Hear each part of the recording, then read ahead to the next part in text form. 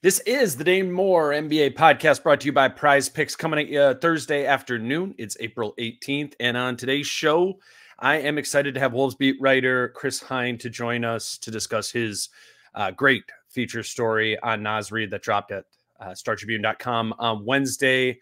But in the first segment here, it's going to be me solo, and we're going to hit on a topic that I think is the number one sort of swing factor in this Wolves series, and that is Ant's ability and willingness to continue to trust his teammates, even when Phoenix is daring him to do just that.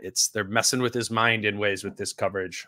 We had media availability with Ant on Wednesday afternoon after practice, and what he said kind of just brought some things full circle to me in my head, and we'll get into all that in a second here. But quickly, before we jump into Ant, I wanted to mention again that tomorrow on Friday, we will be at Falling Knife Brewing Company for a live show. Myself, Britt Robson, and Kyle Tigey. It's going to be 6 p.m.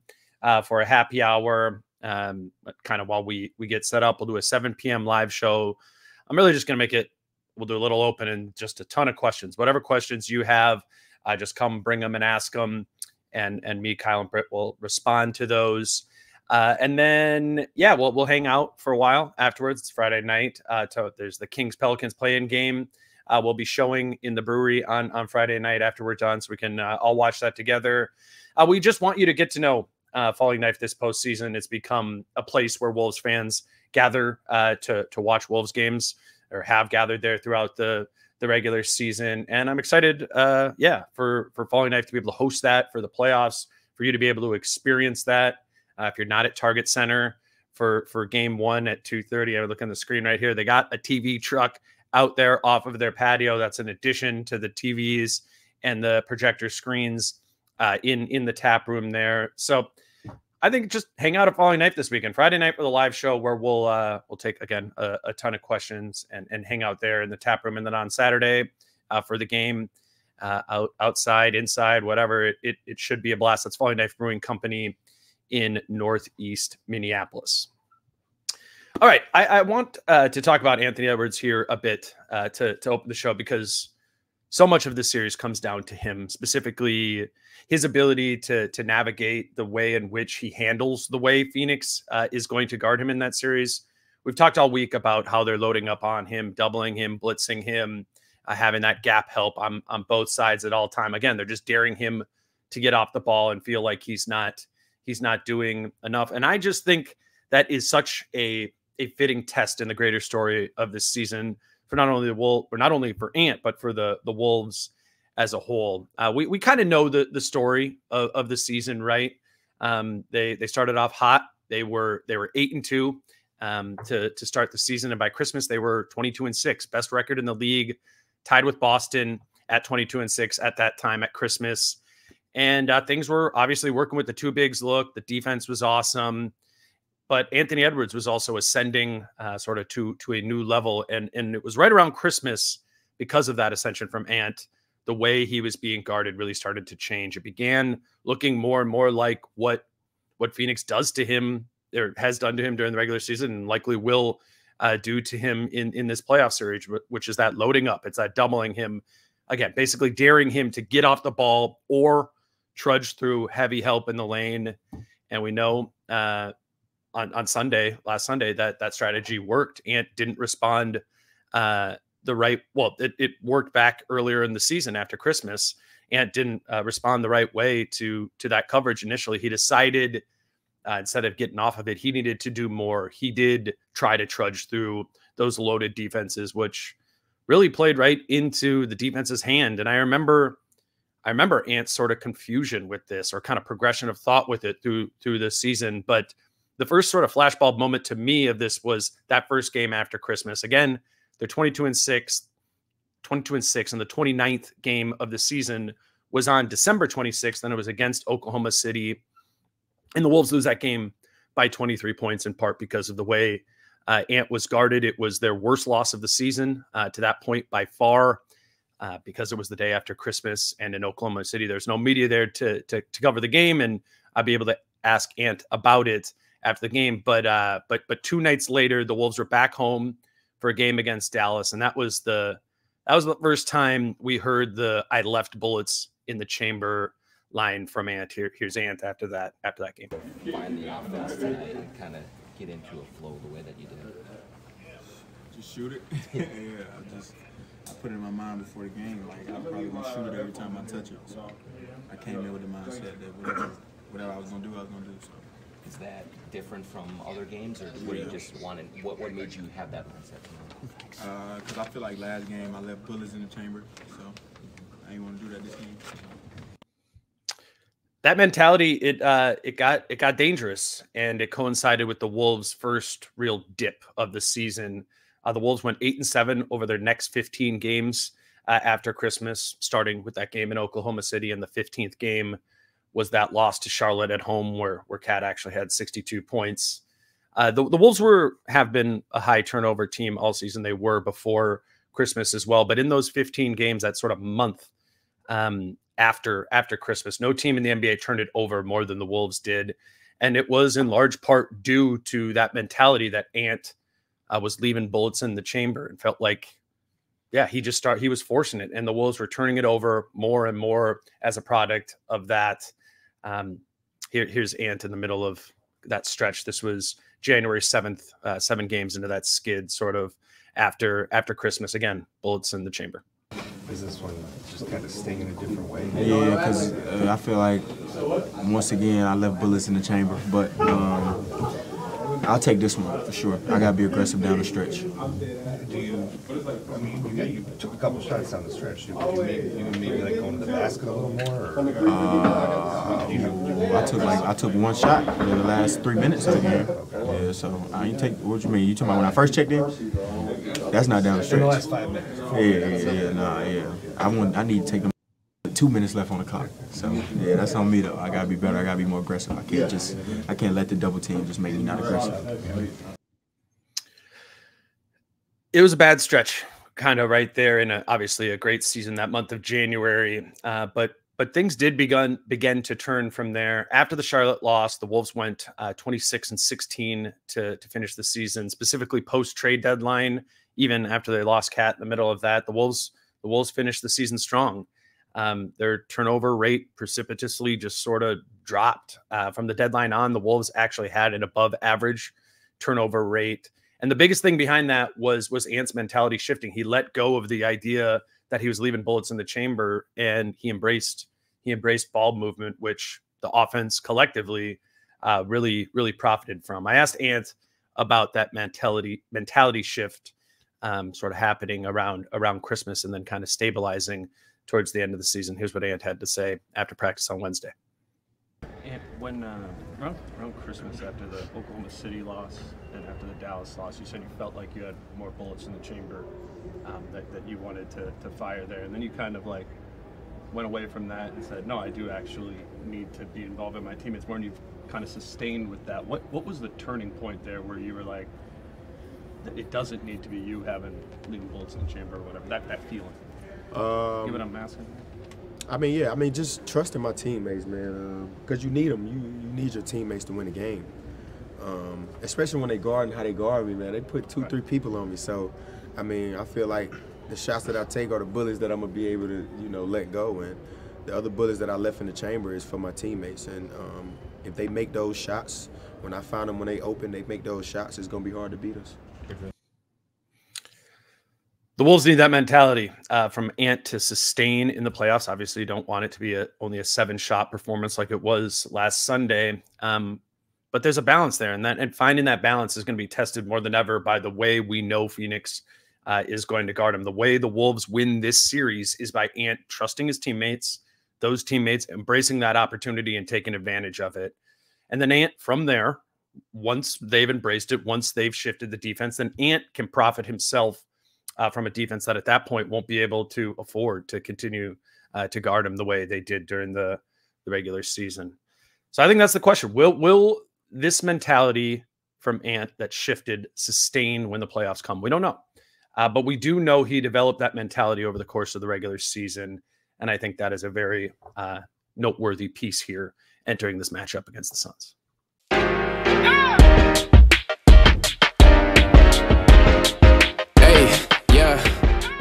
All right, we are now joined by Wolves beat writer Chris Hine from the Star Tribune, who just wrote an awesome feature story on Naz Reid, one of my favorite articles that I've read on the Timberwolves since I've been covering this team. That is up on the Star Tribune's website now. You won't be able to miss it there. Obviously, you can go to Chris's Twitter feed. But seriously, like, pause this episode right now. We're not going anywhere. Go read the story, and then listen to Chris and I talk about it. Honestly, it'll make the conversation here make a lot more sense. We're gonna be talking for a half hour or whatever. Go take 10 minutes to go read that. Really good work, Chris. Thank you for coming on to talk about it. Yeah, we were teasing it when I was in Denver the other day, and I said, "Well, let's not talk about it until it's out," because I always feel like until something is actually out, I don't believe it's ever going to come out. So thankfully, this story got to the finish line. It's also in print. This is Thursday, so it's in Thursday's paper. If you want to see the print copy of it and the design and the photos and everything, kind of all in one package. So I'd encourage people to, go pick up a paper copy today if you really are interested in this as well. Yeah, I mean the layout and graphics here, even on the website stuff, is great. It's one of those fun stories to see and to read. And I guess, Chris, I'll just tee it up with this, which, I mean, you and I have been kind of talking on and off about this, and you kind of dropped this note to me, a couple months back. When I think I asked you something along the lines of, I think when Naz had really started rolling, and I was like, Naz hasn't really done anything in the playoffs yet, right? Like, and that's because last season he breaks his wrist in Phoenix, ironically, and doesn't play in the playoffs. And so his last time playing in the playoffs was against Memphis in the 21-22 season. And for game 6 of that series, the final game of that series, Naz Reid did not play.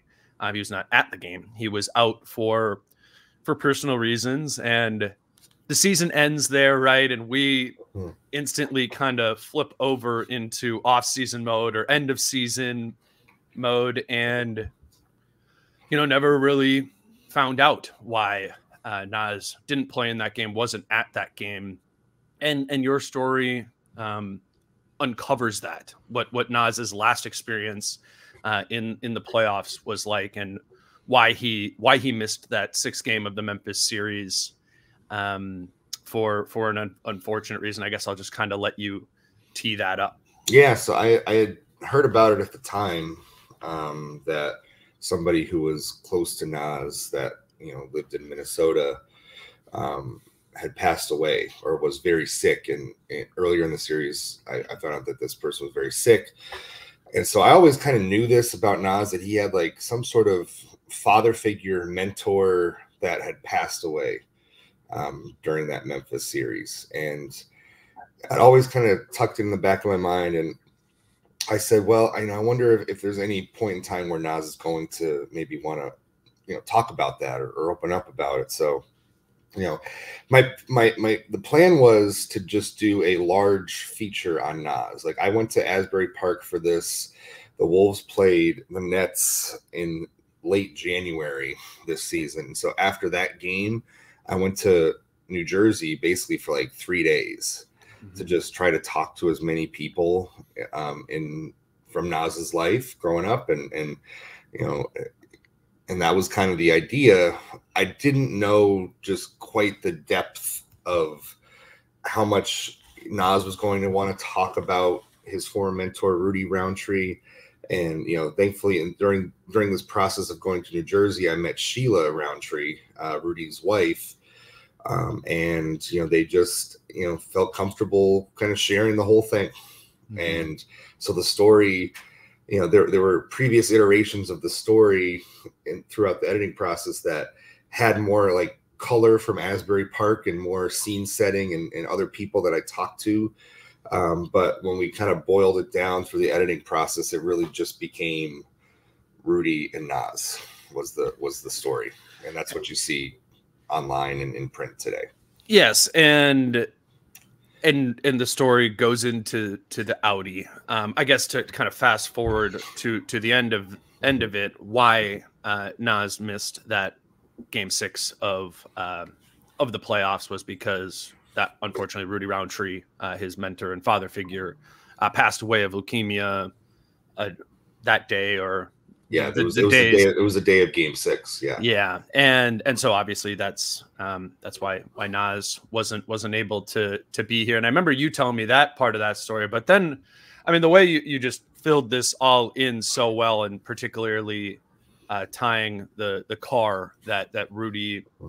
It's funny saying Rudy and Naz, because it's not right. You think of another Rudy, but yeah, yes, this is Rudy Roundtree and Rudy Naz. Roundtree, Took this car really all over the country in after those two met when Naz was in high school, and they really stuck together. How did that all flow together? I mean, for you had to be like, oh man, this is a great nugget for the story. It's so good. It was so I good. mean, you're always like, throughout doing the process of these stories, you're always looking for like, what is my lead going to be? What is that one thing that is going to hook people into the story? The one detail, the one anecdote, the one story. And when Sheila told me that she still had the car, I was like, that's it. I was like, I knew right then, like, that's the big detail, the lead that I want to use, because like, you still have the car that he used to drive like 10 years ago, like, you know, all that, you know, all the mileage. I said, I definitely want to know what the mileage is like on that car. Let's go see it. What's in it? We took pictures with her with it.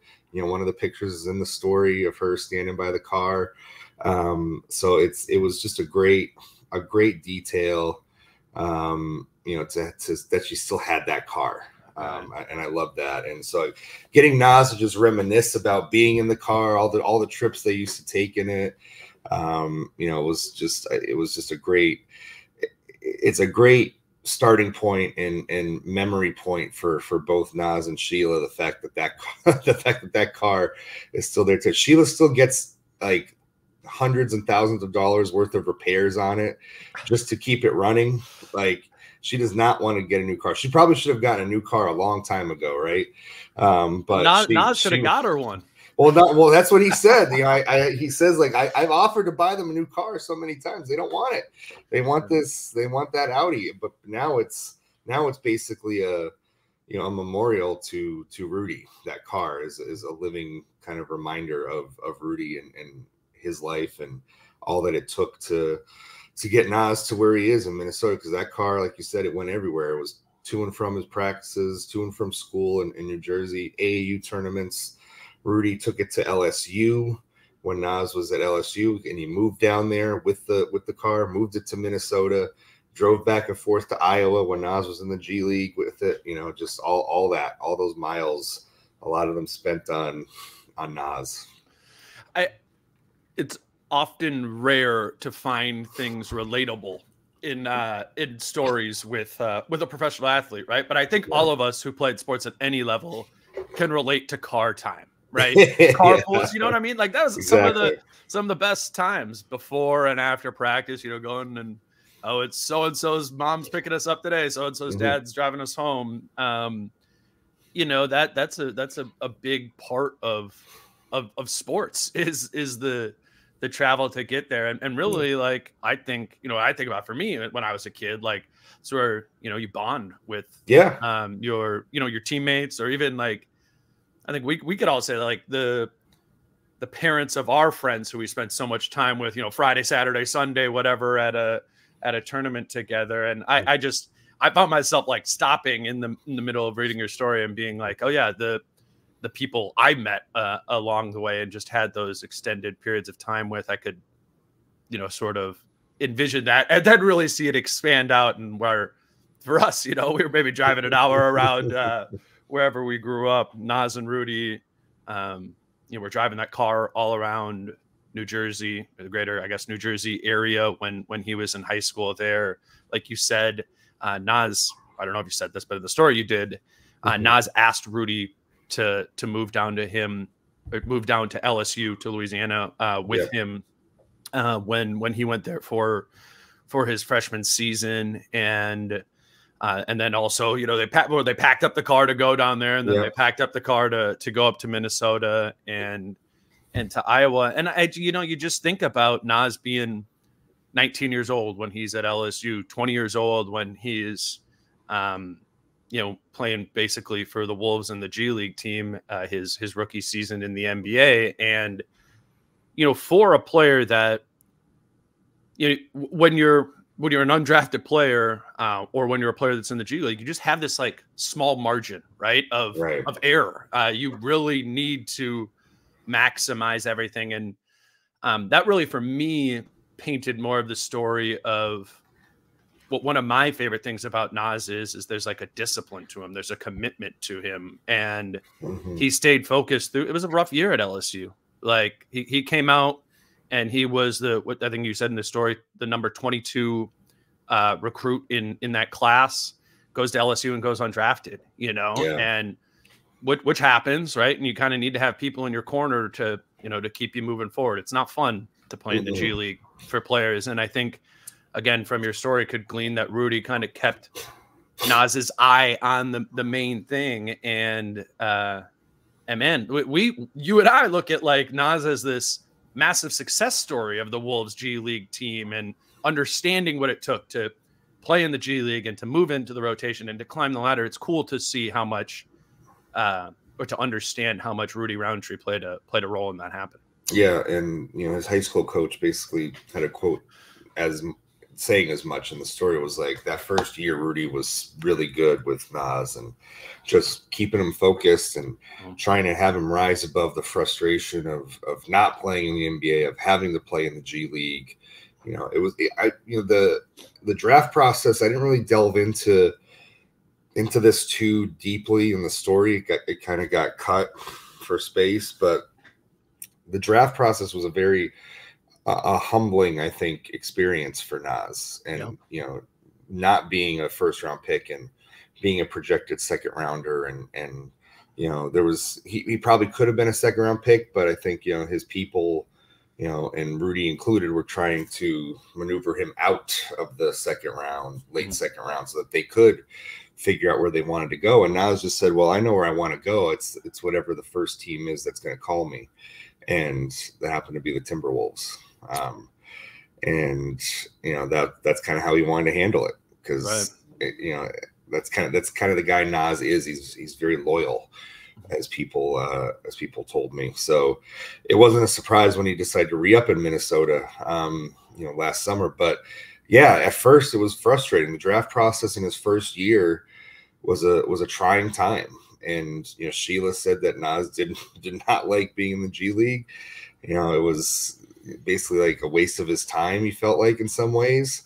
But he had to go through it. And then, you know, obviously he started getting time with the NBA club, and things got better from there. But yeah, it was rough going. It was rough going that first year, for sure. It's interesting to, you know, whatever, you just kind of pop in and you're looking at the Wolves right now, and you look at the ages of a lot of particularly the young players on this team. Obviously, you know, you got Kat, who's been here forever, veteran. Rudy was traded here. Mike Conley was traded here. But it's interesting to look at the other young pieces on this team, and deservedly the Wolves, you know, they deserve a lot of credit for what they did in the draft when they took Anthony Edwards first overall, Jade McDaniels 28th overall. But you need more than that, you know, like as good as Edwards and Jaden have been, you needed more. And what I think is interesting about Naz's draft class is, you know, he goes undrafted there, and Jarrett Culver is their first round pick, 6th overall, you know, and that pick didn't work. And to miss on a top 10 pick to the degree that the Wolves did there, you normally pay for that for a while. And it's interesting. I wish I would have kind of looked this up. Like, I wonder if we redrafted that class how far away Naz Reid right now would be from like 6th. You know what I'm saying? Like, yeah. I actually think during the I was watching the Bulls Hawks game last night, and I think they had a graphic up of like the 2019 draft, which was Naz's draft, and it was like all the picks from that draft. And I was thinking to myself, there's some players that are still really good from that draft, but there's not a ton. Right. He would be top 10. I think he'd be top 10 for sure. I think so, for sure. Yeah, absolutely. Just a major win for the Wolves org there for sure. Yeah, that was, that basically kind of quote unquote saved that draft class in a way. When you're looking at it, because if you took Naz Reid 6th overall and he became what he did today, you'd be like, okay, that was a great pick, right? that worked out okay. Yeah. That worked out okay. So just think of Naz Reid as the 6th pick and not Jared Culver from that draft. The 6th pick and the 6th man of the year. That's right. Naz Reid. Let's grab our first break here to let you know that today's show is brought to you by Adriana Lonick at Coldwell Banker Realty.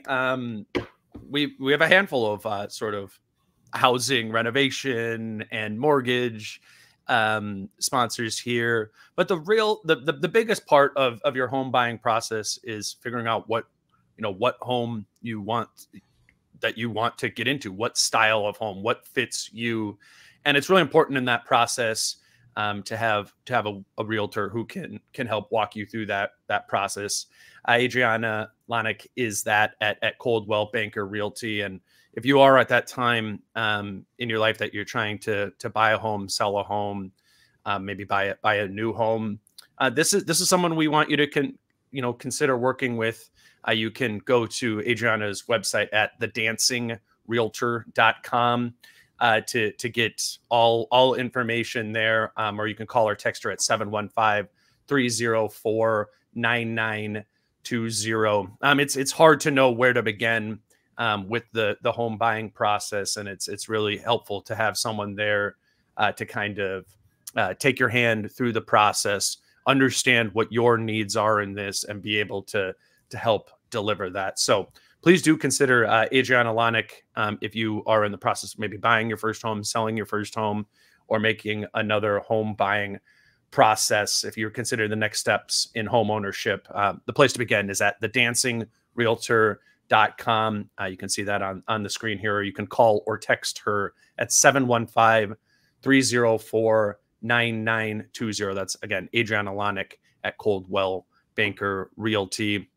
And then, Chris, today's show is also brought to you by Prize Picks, prizepicks.com, Prize Picks app.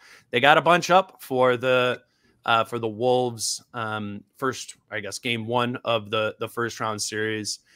And it's always interesting to see, you kind of see what everyone's numbers are over the course of the season, and you see how the lines like adjust for the playoffs. I mentioned earlier, like Carl's only at 17.5. Obviously he's coming back from injury, but just looking at this often, normally like Carl's number is more or less than like 22.5 points. He's at 17.5 here. I was just looking at a couple of them that stood out to me. Nickeil Alexander-Walker, only 6.5 points. He's not normally up here at all. They do have him on there, but I'm like, 6.5. That doesn't feel like many. Jaden McDaniel's number is lower, 9.5. I think we would all agree he's got to be able to do something, score in this series for the Wolves to win. Ant at 5 assists.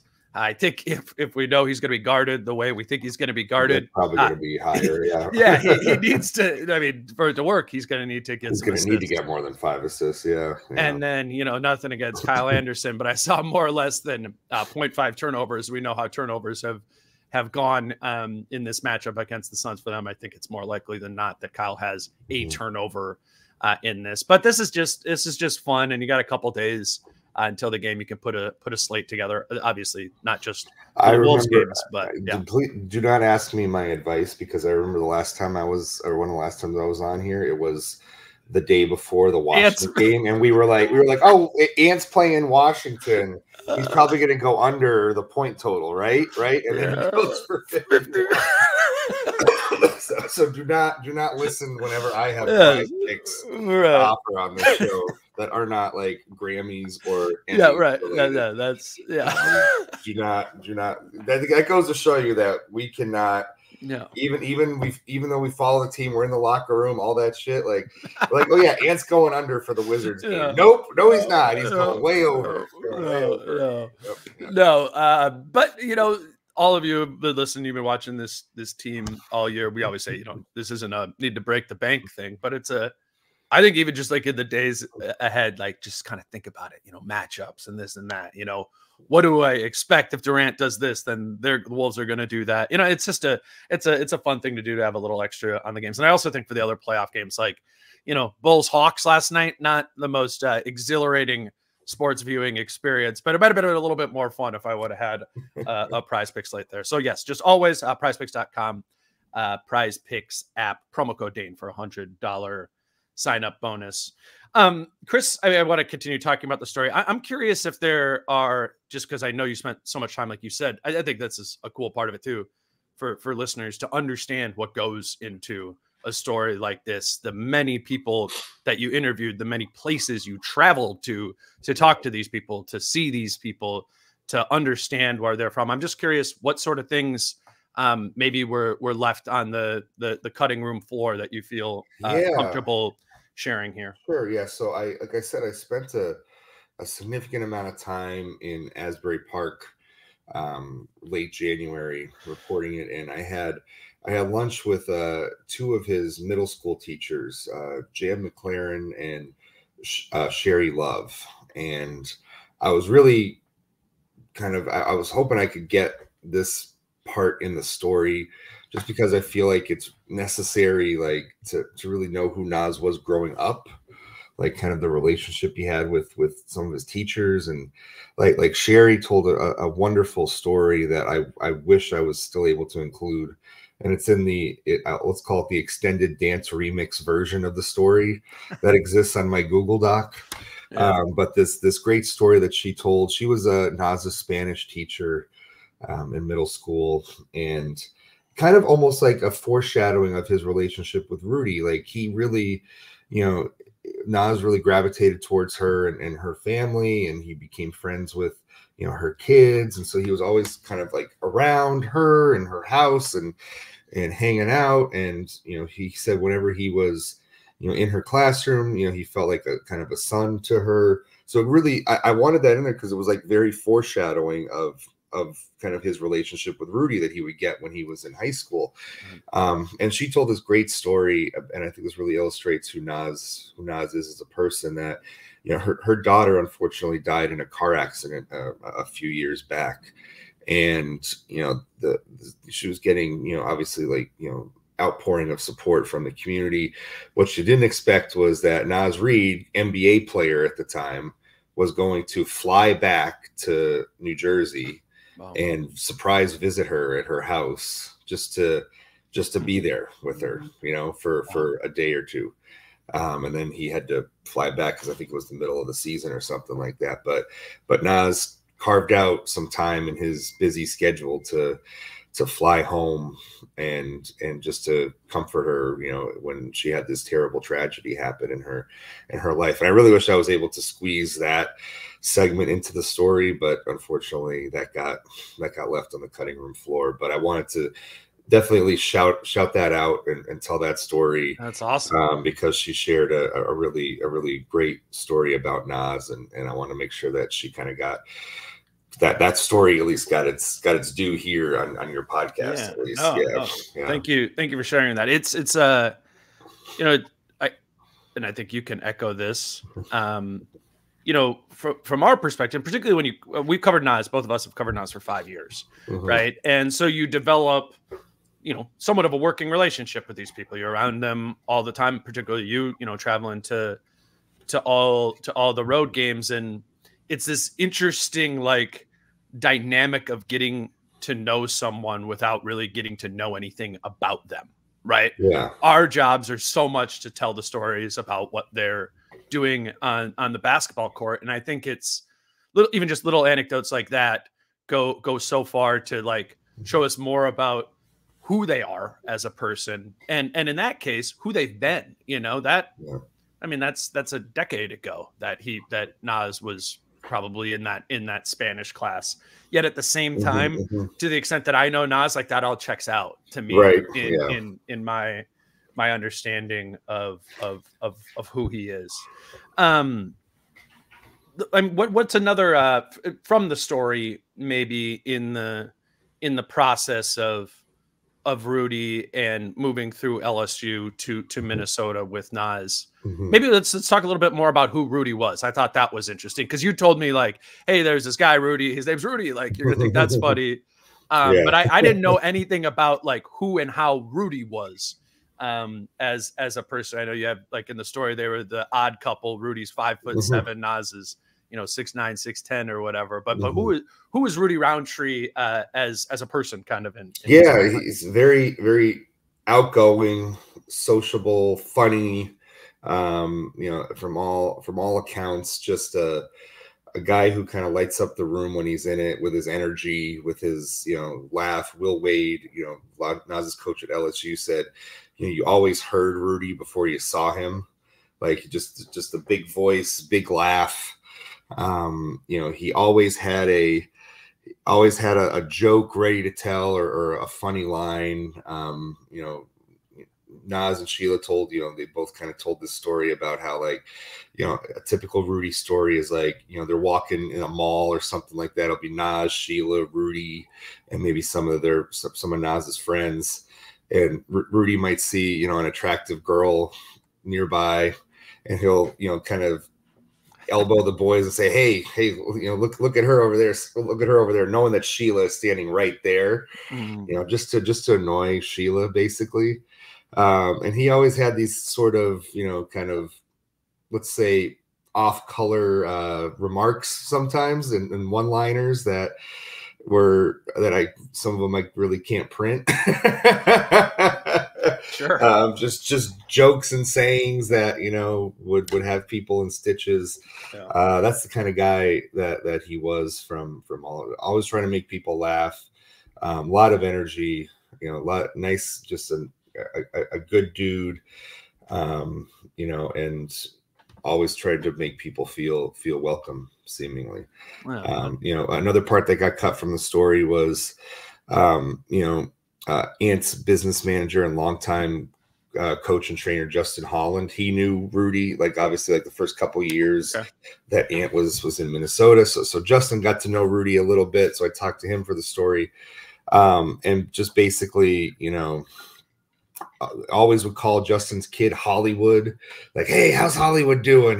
Like stuff like that, and Justin said, Rudy was like one of the first people, him and Sheila, to really make Ant and Justin and everybody kind of feel welcome once Ant arrived in Minnesota. Yeah. I mean, they were there a year before. Yeah, they were there a year before. So, he said that, they were definitely some of the first people that like, Ant and his crew kind of connected with when Ant got to Minnesota. So yeah, it's interesting in the sense of like you had the whole decision for Naz to stay in Minnesota piece of the story, and obviously just historically the Wolves have had trouble attracting and then retaining talent, right? And I think that's a good little piece too. Is here we go, you won it, you won the lottery, you got you got your talent, you didn't have to do much to attract them, you just had the first pick and you gave it to him. But I think Naz and when I thought of this when Ant did sign the max extension this summer, and how it was just kind of like a no-brainer, and to be fair, guys almost always do, but I thought about Naz and some of the other guys that are still young but have been there before Ant, as just being, it makes sense to me that Ant still wanted to be here, and that it was a no-brainer. And I think that is because of the relationships and stuff that Ant has developed with the Minnesota community and the organization overall. But like he's got that crew of guys, we just know from kind of having been around there, the guys that are in Ant's age bubble, and Naz is that as much as anything. So I could kind of just like picture all of that of Naz being like, no, this is cool here, this is good, like let's do something here.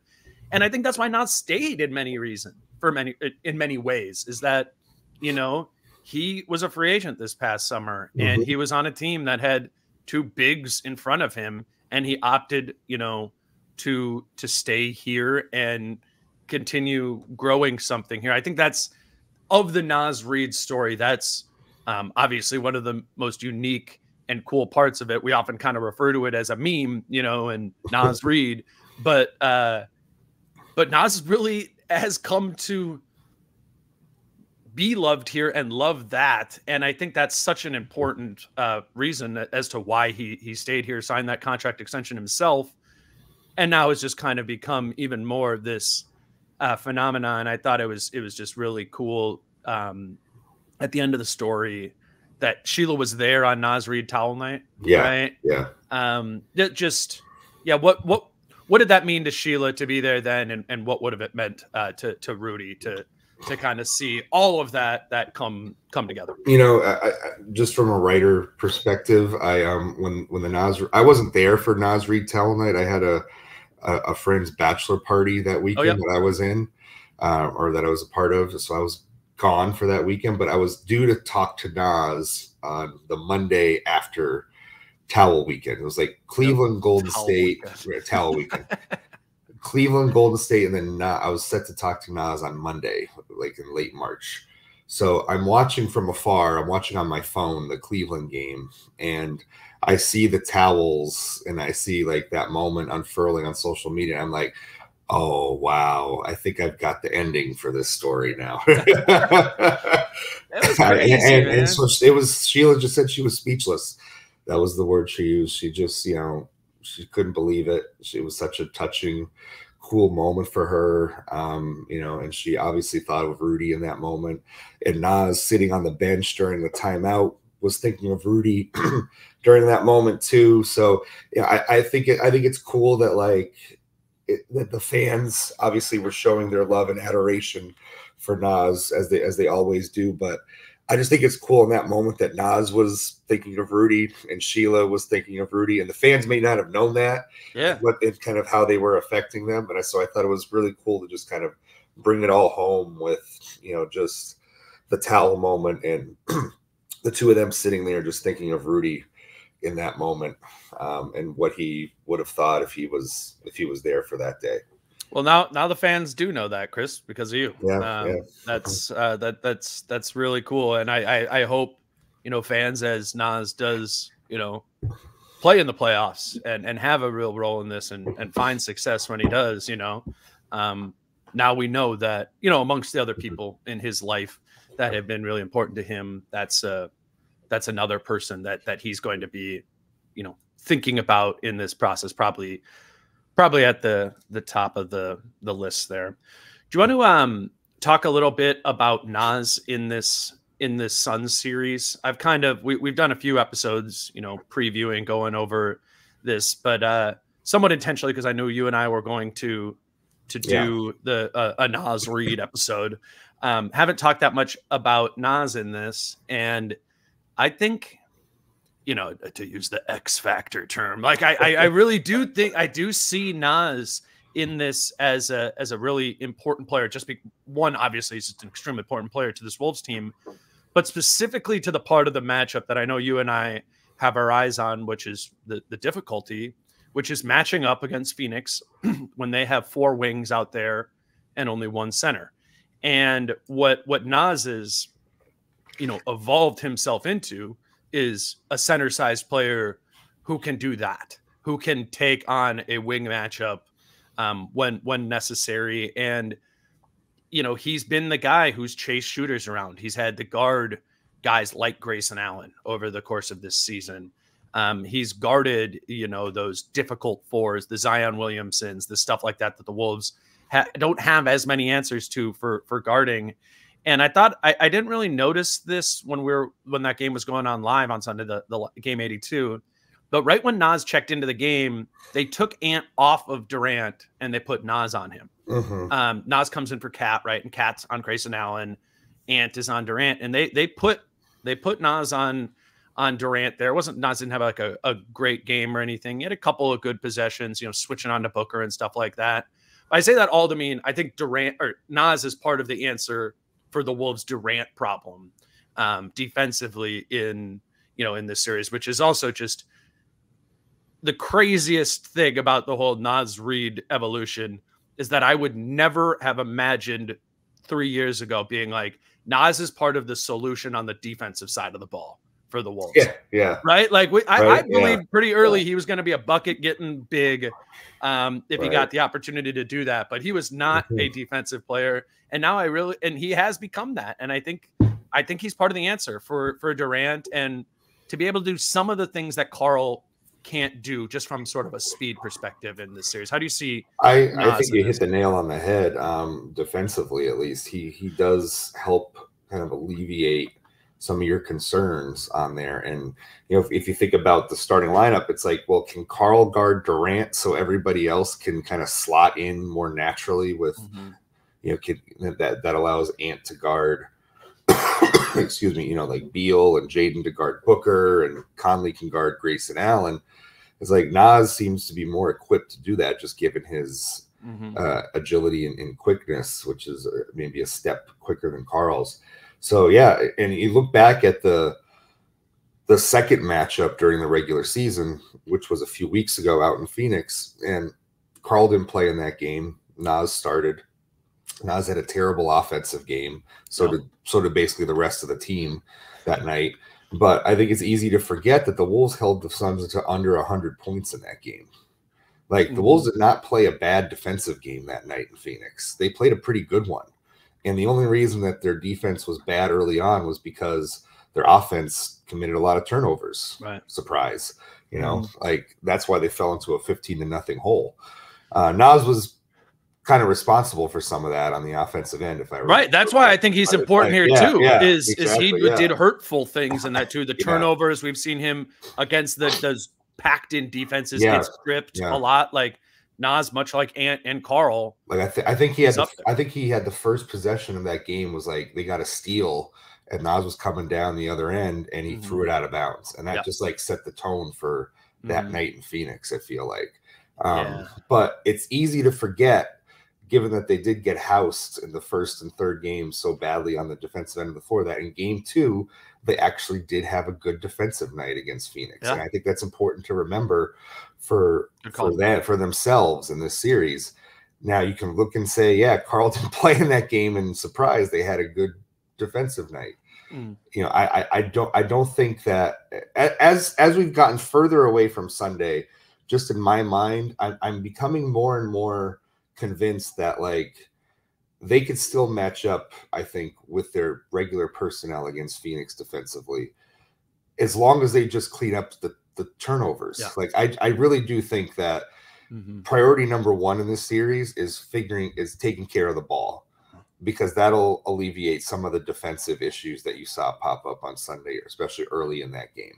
So I want to see if they play a clean game offensively, then does the defense start getting cooked? And I don't think it's going to.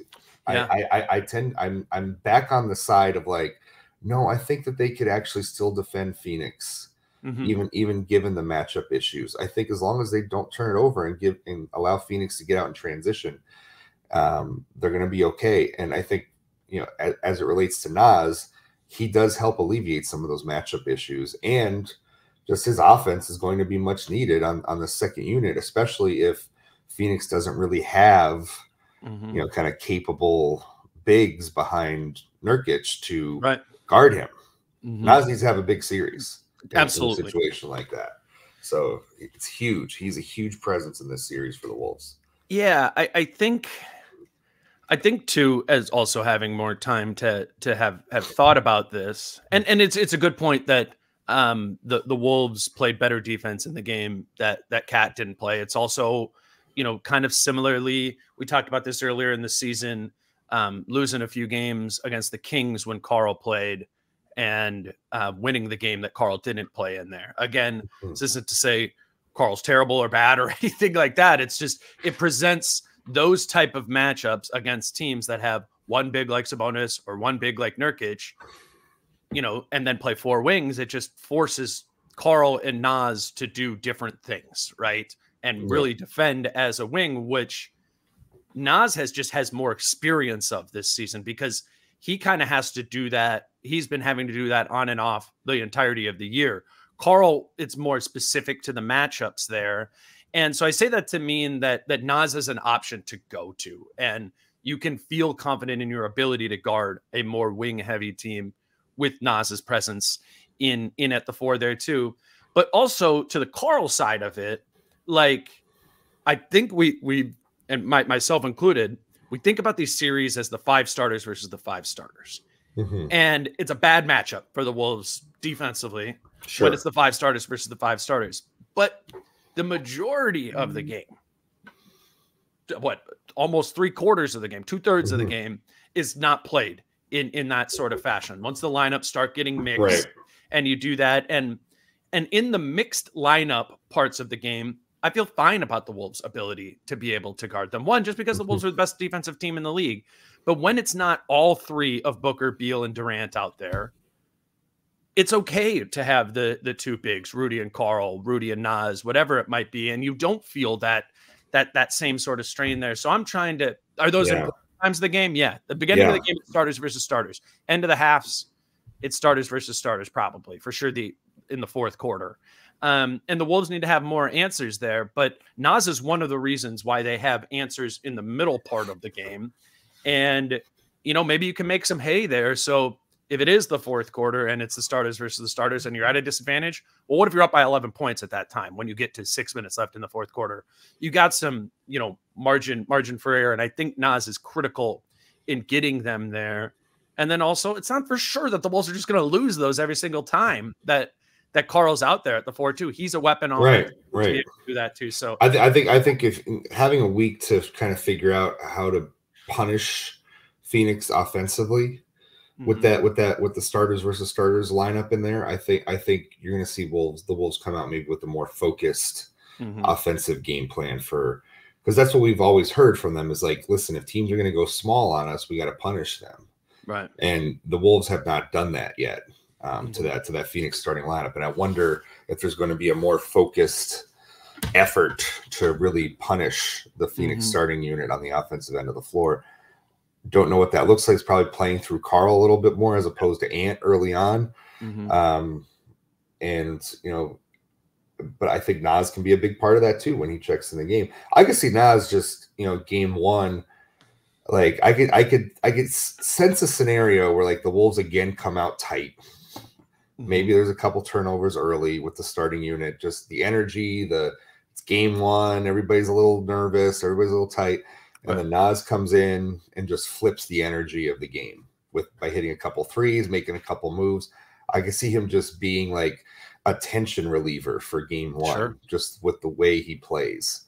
Absolutely. We'll see what kind of start they have. But if it's a bad start on Saturday afternoon, I could see Naz playing the role of like, all right, guys, I'm checking in and I'm gonna take somebody off the dribble and I'm gonna hit a 3 and we're gonna get back to our normal selves. I could see him playing that sort of role as well. It's almost like he has to if they start slow. You know what I'm saying? Like, because if the Wolves do fall back 10, like they have in so many of these matchups, right away early in the game, like you do need something to stop the bleeding there. And if Naz can't do that or doesn't do that in that sense, then maybe, now you got a first quarter like the game on Sunday where it's 22-44 at the end of the first. But that's what Naz has done so much all season, kind of regardless of role, regardless of opponent, because he is the offensive, like when we think about the Wolves needing more offense in this, well, they need more shooting on the floor, more spacing so teams can't load up on hand, and a willingness of that big to shoot it, as Karl needs to do as well. But Naz can just kind of break that right away in that second half of the first quarter when we know Ant will be in there with him.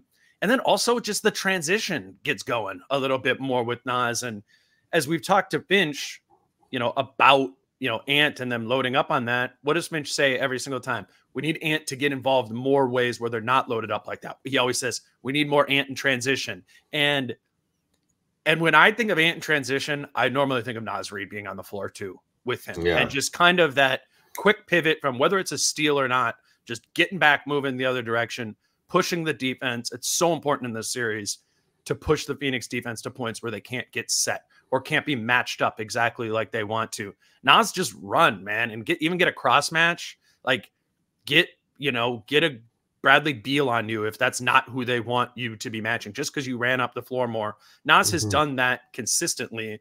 So you feel good about the idea if they are tight, because I can see that too, that he can kind of, stop that. Or if it is close, or if the Wolves come out, like he's the next domino that keeps things moving in that direction. I think he's such a big part of the series. Yeah, you're right. Whenever you think of Anthony Edwards in transition, I'm envisioning in my mind like Naz Reid just like shading to the wing or the corner to try to spot up for a three. Like how often do we see that in the course of a game? And that's how Naz can get some easy open looks. I'm going to be fascinated by the chess match of how the Wolves are going to respond. Game one, I think it's going to be a long series. I think we're in for 6 or 7 in this one. I don't think all hope is lost. coming off of Sunday, now that you have a whole week to really drill down and try to figure out how to defend these guys. I think what gives me kind of an optimistic outlook for this series is that the Wolves defensively this season, they've been flexible. Like they don't just play one way and that's it. And if a team solves them defensively, then congratulations to them.